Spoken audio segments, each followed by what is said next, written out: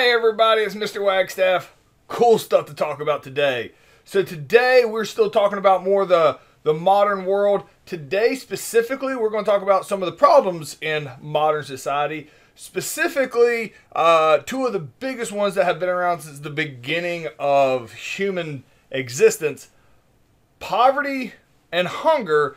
And while this sounds like it's going to be a huge downer, and if we're being honest, it is going to be a little bit of a downer, but I think you'll be pleasantly surprised by the end today on some of the progress we've made on both of those fronts. So without further ado, let's get started.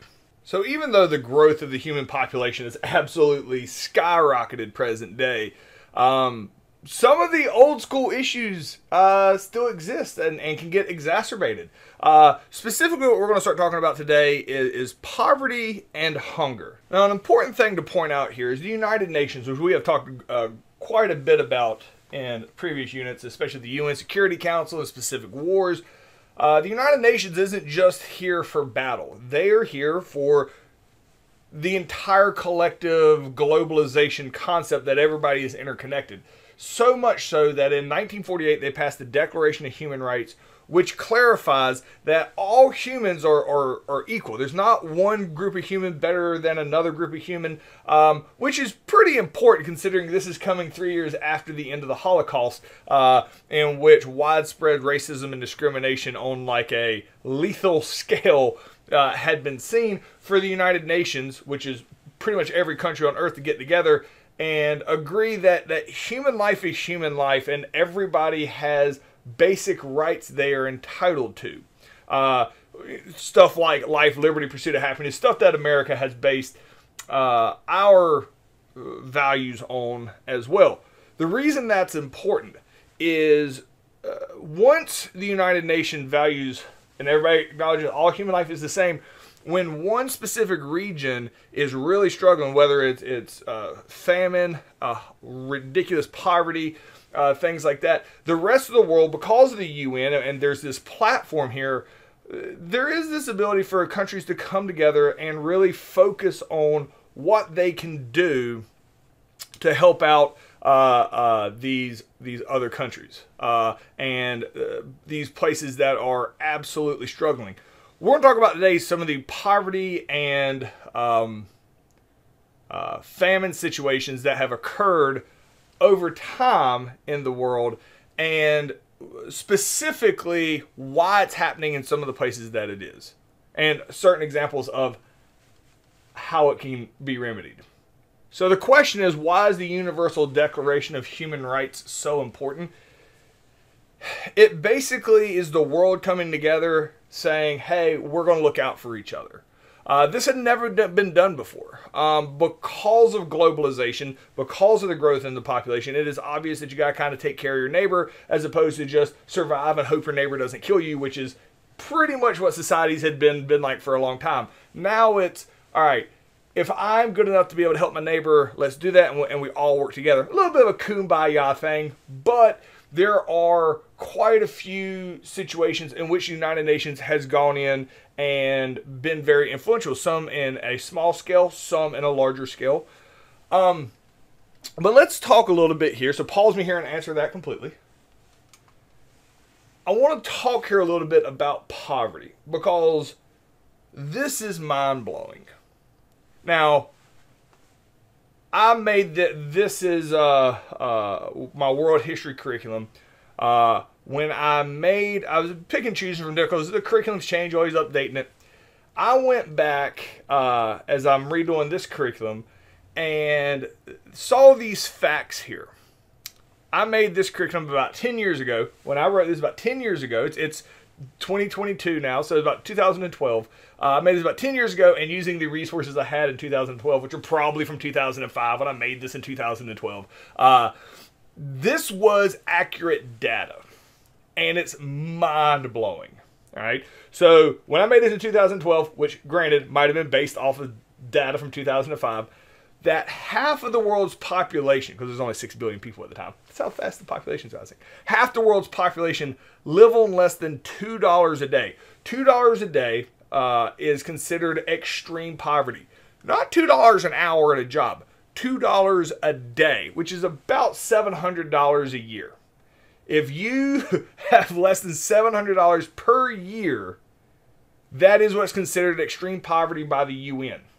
That seems baffling to us. But half of the world's population lives in that vacuum of extreme poverty. 790 million people cannot read or write on Earth. All right, almost a billion people if you wanted to round up. And at this time when this is made, of 1 out of 6 people, I'd probably be more 1 out of 8, 1 out of 9, math-wise, on Earth cannot read or write. They are illiterate. Massive gap between the rich and the poor. There's massive situations where countries in poverty are at high risk for civil wars, because when there's not a lot of resources, people are willing to fight each other for it. Poverty and just famine, it just seems to follow the same regions over time, and that's kind of a chicken or the egg. Why is that? Like what started first? Is it all their political problems, or was it the famine, or is it the poverty? They're kind of interconnected. Now, those first couple facts I have here: half the world's population, 790 million people can't read or write. When I went to update this, I didn't want to change it because I thought you gotta give it some positive, because we're gonna talk about a lot of negatives here. So when I went and looked this up here as I'm redoing the curriculum, I thought I would find some graphs that would validate that half the world lived in extreme poverty. That actually is not the case. We have actually gotten better as far as moving away from extreme poverty. Now, so if you live on $2.10 a day, you're not in extreme poverty. This is not saying there's not poor people. This is and the fact that it's still $1.90 and that hasn't increased with inflation, also a little concerning with how you manipulate numbers and where does $1.90 come from. I know it's marginalized based on different countries. Anyway, but before I throw stones here, let's try to look at the positives. That it does look like some of the interventions around the world have helped the extreme poverty rate. Doesn't mean there's not a lot of poor places around on Earth, but that the extreme poverty rate does appear to be decreasing, which is very much a positive. Another one is the literacy rate. All right, so I was guesstimating based on 790 million. That's about 1 in 9, 1 in 10 people were illiterate. The literacy rate, regardless of whatever my awful math is, has steadily gone up across the world over time, which is fantastic. Because literacy is very important to be able to communicate with people. Social media, the internet, be able to research stuff, get information, better yourself. Not just knowing a contract or having to go read a novel, but being able to thrive in your own life and taking some control of your own life when you can communicate with people in a variety of formats. So literacy is drastically important in people's success in life as the lowest tier form of expectation for any type of success. So that has also gone up over time, so my old numbers, again, have dwindled and fantastic. Now, as far as poverty goes, you're really drawing a very unique line here at the $1.90. All right, less than $2 a day poverty. That's not a lot of money. I don't know how well you are with money, but $2 a day ain't a lot of money. So if you made $7 a day, shoot, you're 3 times the poverty rate of anywhere else around the world. And in places like America, that is going to be a struggle. If you made $5 a day in America, there's a chance you would not that you could starve to death in America and you would be at extreme poverty by American standards, but not the UN standards, which would rank you there. So with that being said, the general areas that really, really struggle with poverty, all right, are a lot of the areas that have struggled with food over a long period of time. It's back when societies are getting formed, mass production of food was a necessity. So without the ability to mass produce food, it kind of stagnates your whole society and helps it keep it from getting off the ground. And this is why you see poverty in a lot of regions like that. There's also places that were colonized, that were raised for their natural resources during the imperialistic stage. European countries, America going into these poor countries, taking all their natural resources from them, not paying them anything, and then colonization ends. Hooray! They're free, but all their natural resources have been raised. They're been completely wiped out of anything that they could sell to get back on their feet. Deforestation, crops are destroyed that previously could have grown because of the changes in all types of situations. So I want to sit here and simplify and kind of explain based on this map of why different areas are like they are. And as the more I look at it, every situation is unique, right? But a lot of times, countries either deal with outside influences. And when I say outside influence, natural disasters, drought, things like that, or other countries dealing with war, dealing with being invaded, being colonized, or just corruption inside your own government. Hey, everybody grows food and then you sell it to a third country, and then your own people can't eat. But globalization, all right. So the question here is, I'll put this up here so that we can talk about it and you can understand where I'm getting at with this. Why does globalization make it even harder for some poor countries to gain wealth, while other countries it helps them achieve prosperity? Globalization just means you're connecting to all the other countries. It is hard to gain wealth when you have nothing to provide to the other countries outside of cheap labor.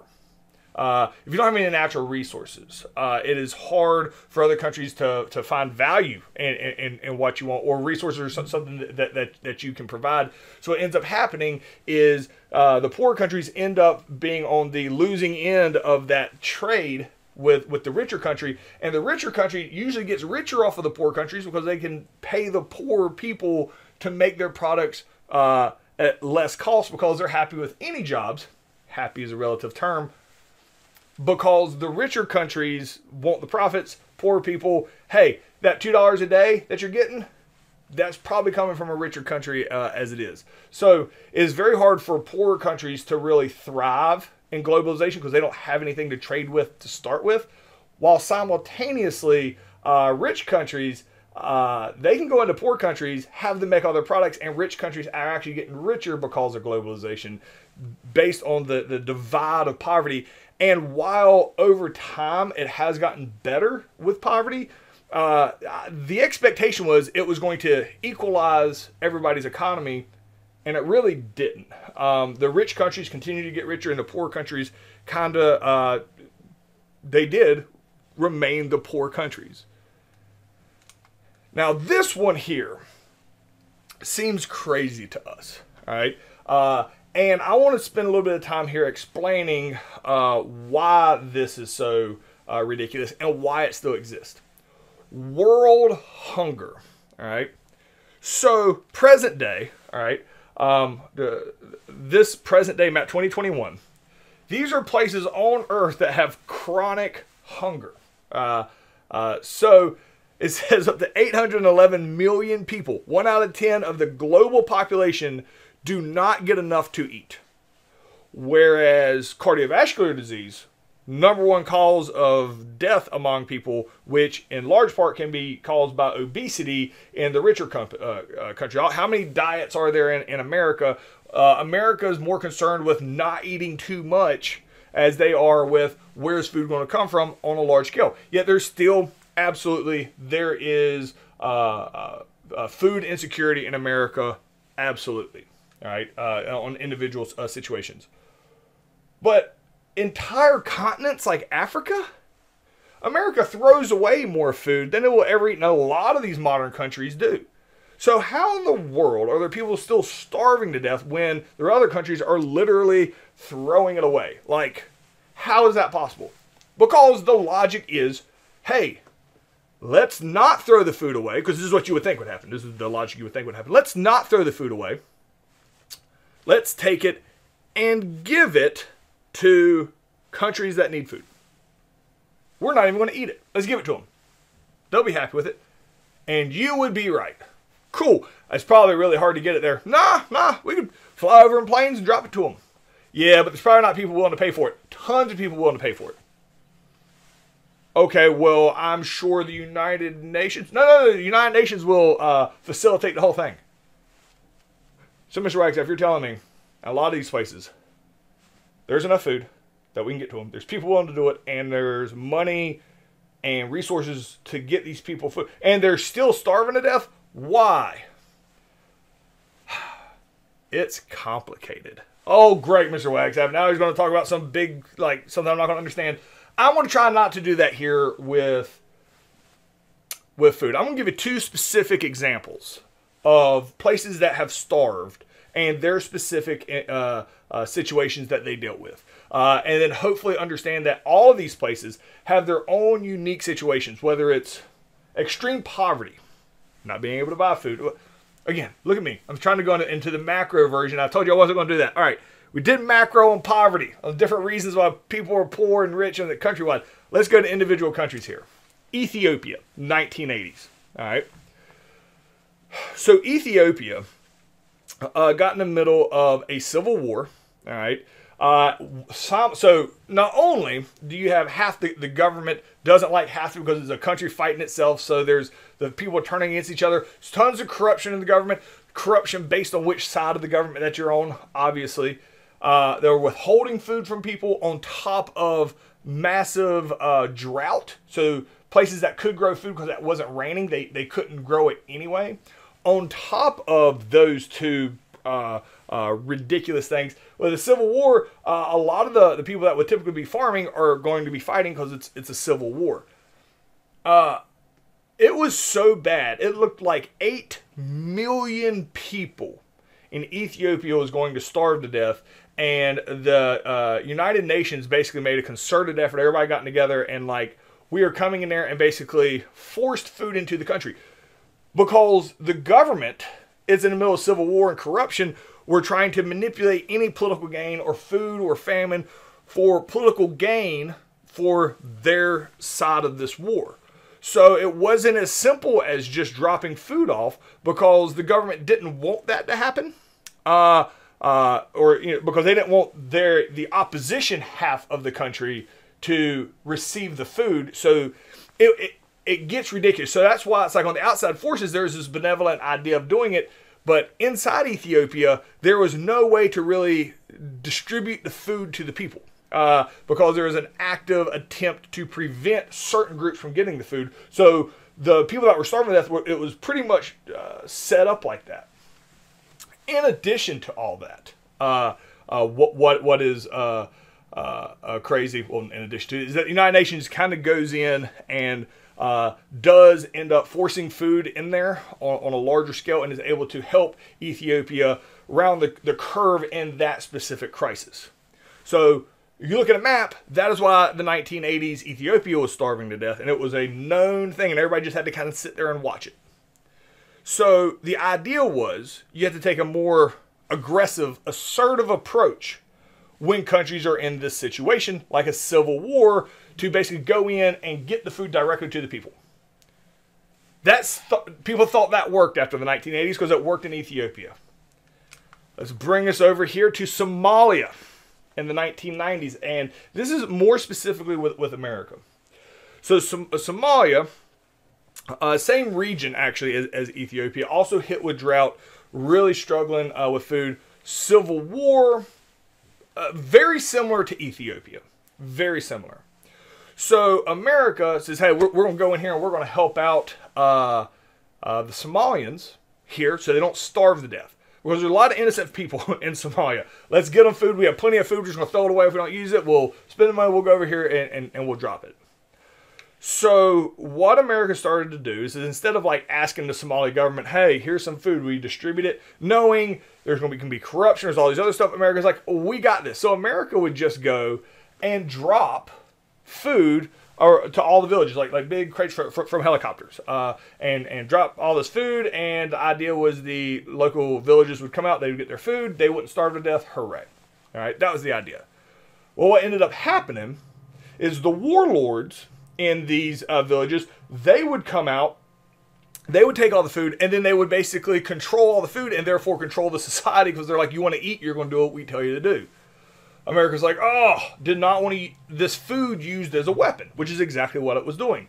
So America has to start putting troops here with the food. So you got pictures like this. This is a painting, I think it's the cover of a book, of troops here in Somalia making sure that the food gets to the Somali people so that they don't starve. Here's another actual photograph of soldiers in Somalia. You know, it's kind of like, hey, here's some food. And all they're really designed to do here, these handful of Marines would land with the food, just make sure that the warlords aren't coming up and taking all the food in the trucks and then controlling it. They just make sure the community can come up and get it. So it seemed to be a pretty cushy job until, all right, and this is where it got crazy. The issue becomes one of these warlords over a city in Somalia called Mogadishu shoots down one of these American military helicopters, which is called a Black Hawk, and shoots it down in Mogadishu and captures multiple American Marines. It is like a worldwide crisis. So the rebels in Mogadishu are attacking the people bringing in food for the people. So the United States has to send in special forces. It's a whole thing on TV. One of the soldiers gets killed, and on worldwide TV, the dead body of the American soldier gets dragged through the streets behind the jeep of of one of these Somali rebels. And it's like shocking to the world. So the America sends in special forces. We get the couple people that were captured from this helicopter crash. Get them out. A few Americans died. America completely wrecked shop in Mogadishu to get these troops out of harm's way. They make an entire movie on it called Black Hawk Down. And America has to make the decision after this. Are we as a country going to continue to provide Somalia with this food and escalate this conflict? Or are we going to say, look, we tried to be nice and we're out? And that's the decision America makes, is we out. And you can't really blame America for this. It's one of those things where it's touching, and tons of people in Somalia starved to death. This is actually the origins of the Somali pirates when they're taking over these oil tankers, and because people aren't just going to sit here and starve to death, they're going to get money somehow, and taking over oil tankers and stuff is actually one of the negative effects of this entire situation. Everything has a cause and effect. I've always found it interesting that the movie Black Hawk Down, which is all based on the military. We make entire movies over airplanes getting shot down, but nobody makes movies about famine. And a lot more people die from famine because it's not an exciting way to die. It's a horrific way to die. And it is still a known issue in the world. But I want to end today with all this negativity to reiterate some positives. The extreme poverty rate since 1990 around the world has been cut in half. The literacy rate is increasing. Famine is less common. It still exists. There's always going to be a touchy situation where getting food to people is a difficulty, even with the concerted help of the United Nations. But what we need to keep in mind is there's a lot of places who aren't dealing with all that drama and just really bad luck. Drought, situations like that, and they need help, and the United Nations really does go in and help those countries that doesn't have all the additional drama surrounding places like Ethiopia in the 1980s or Somalia in the 1990s. So the pros do outweigh the cons, but it is still necessary to explain how you still have places in the 21st century that have food shortages when we throw away more food than we would ever eat on Earth. So the question here is, give some examples why it can be difficult to provide starving people with food. We talked about Ethiopia and Somalia. Give it specific examples of them, of how it's difficult to get people food even when there is the ability and resources to do so. So explain that to me. Answer that completely. That's as far as we're going to get today. See you guys tomorrow.